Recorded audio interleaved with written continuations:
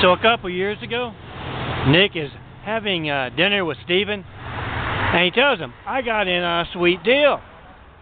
See, there's this guy, MELTON, and he's having his phone, mail, and business websites being blatantly censored. And I get to be in on the wealth. You see, to get over that, they've simply got 100 bald guys running around pretending to be him. And I get to supply my own.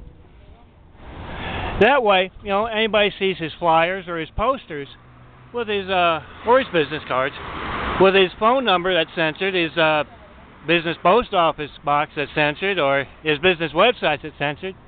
There'll be so many of them, they'll just say, "Wow, ain't that Hollywood something?" Now, just the other day, I was at a bus stop, and I was talking with this lady, and she had just seen this rapid bus go by. And I was incredulous. I said, "You mean to tell me you saw them doing dentistry on a rapid bus here in Los Angeles? It must be some new Hollywood show. Ain't that Hollywood something?" And yeah, Vince and Steven, they're first-class passengers on that bus. Look for them on Consequence Flash Drives. I'm Melton Brady. Come see me and be part of the Domino Network. Real change, non-Hollywood style.